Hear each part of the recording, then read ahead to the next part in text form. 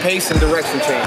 Working on changing pace and changing direction, right? Defense is overplaying us, we're stopping, and then change angles, just get into the basket.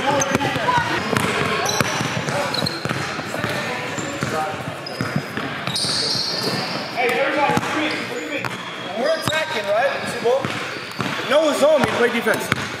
And he's trying to push me away from the basket. I can't run here and be straight up and run like this. I gotta get some resistance and fight and be pushing him back, right? And then I can stop, change direction to what I gotta do, okay? But we gotta engage this defender. We can't kind of push him towards the corner, okay? We gotta get low, get into him, push him. We feel him shift, then we can stop, change direction.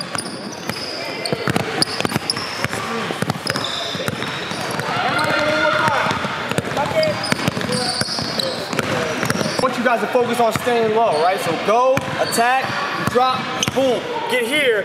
If you lift up a little bit, that's fine, but I want you guys going here and your feet are together and you're standing straight up, right?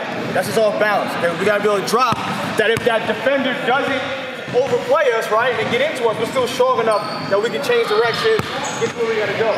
If they don't fall for that behind the back and keep moving, we stop here, they push back up on us, we're gonna be stumbling backwards, all right? So make sure we got a little balance, boom, pop, and then we can go where we gotta go, all right?